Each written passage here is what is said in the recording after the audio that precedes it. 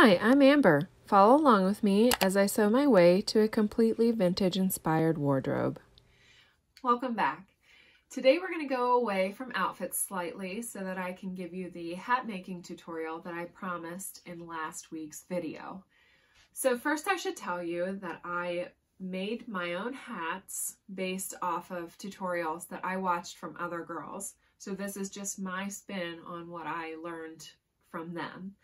Now, I don't have a hat block, but I do have a cake pan. Cake pans are awesome for this specific reason, in my opinion, because it looks just like a Pillbox hat. Fits right on the back of your head, so it makes for a great pattern or base for a pattern.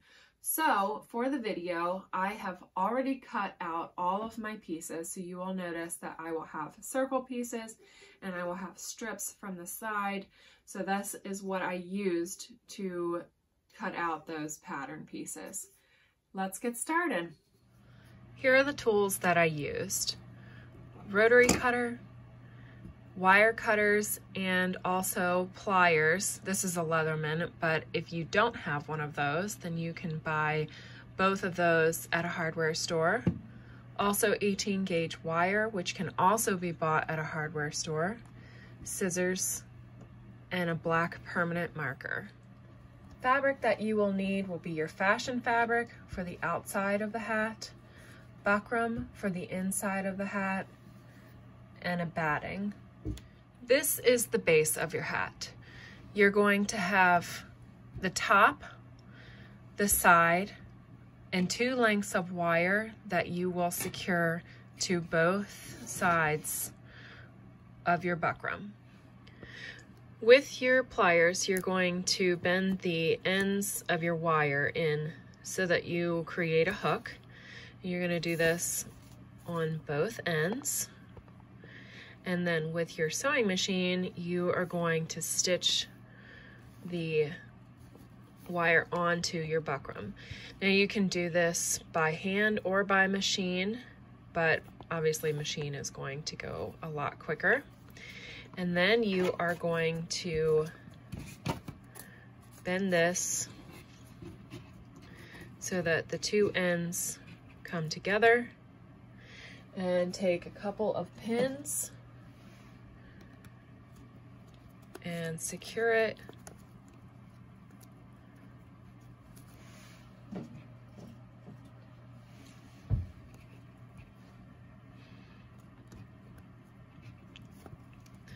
So you have basically a circle. Okay, and then you're going to take your top circle and you are going to attach it to the top. All right, here's the basic idea. So just keep in mind that this is something that you are going to work with as you go around. So you're going to bend the wire so that it fits the shape better. But this is what you want to start with. And then I personally am going to hand sew this, and that is what I recommend. So here's the general idea of what you're going to want as your base. All hand sewn together, just because it's much easier than trying to put this under the machine. And you're going to understand why in just a second. It's not really important to clip these threads and things like that. And then of course you can start to see the reason why it's important to have that under over, because it basically creates a cap. All right, next step, you're going to want to take your batting and you are going to pin it all the way around. Now, what you're going to want to do is similar to how you pinned the top of the buckram onto the sides. You're going to want to start on one side and go across from that, and you're basically stretching this down over the hat. And then you're going to take your strip and you are going to, I'll start on the seam, makes it easier. You are going to take your strip and you are going to attach this, and you're going to go all the way around the hat, and you're going to pin as you go, stretching along the way. Make sure that you leave a little bit on the bottom so that you are going to be able to turn this under when we get to that part. All right, now this has been tacked down all the way around with pins. So here's your seam. Everything is ready to be hand sewn once again. And we're just going to do the same kind of stitch as before. It's just going to be a nice wide stitch just to hold everything in place. All right, here's the idea so far. So we have stitched down all of the batting, okay, and the outside is all set. Here's a look at the inside so far. Of course, you're not going to be able to see any of this whenever it's done. Now, at this point, I would tell you that if you like a more domed look, basically a higher crown right here, this is where I would tell you to add more batting so that you're going to have a more padded look on the top, so that when you add your fabric, it's actually going to have more of, well, I guess more of a domed look. But I'm not worried about that. I don't personally care whether or not it looks domed. I kind of like the flat look of it, so I'm just going to leave it like this. At this point, we're going to go ahead and add the outside fabric. So we are going to put our top on first. And again, we are going to be securing this around the edge, and we're going to pull just like before so that it's tight. So you're basically going to go from point to point, and then you're going to go across the same way. So you're going to end up with a nice tight top. Here we are with everything pinned down. So you can see it's nice and tight. Oh, now you can see it. Okay, and then we are going to add the last piece. Now, you probably think you're supposed to add it like this. However, we are not going to add it like that.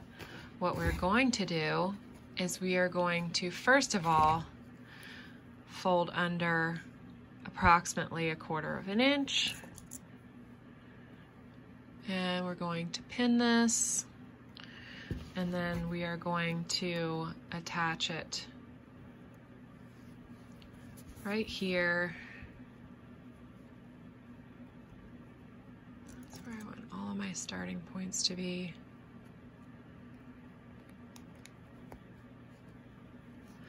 Okay, so we're going to attach at the seam line, and then we're going to go all the way around. Okay, until you come back to here, and then I will show you. So this is what it looks like. So we started at the seam line, pinned it under 1/4 of an inch, and then pinned it all the way around the top of the crown until we got around back to the seam. Now this piece, this end piece, overlaps the 1/4 of an inch underneath, and we're going to hand sew this down as well. So here it is after I have sewn it all down, and again, it's just a nice wide stitch, basting stitch, and then you're going to start folding it all down so you have this nice seam here. And that's, for me, that's what makes a Pillbox hat, is that seam.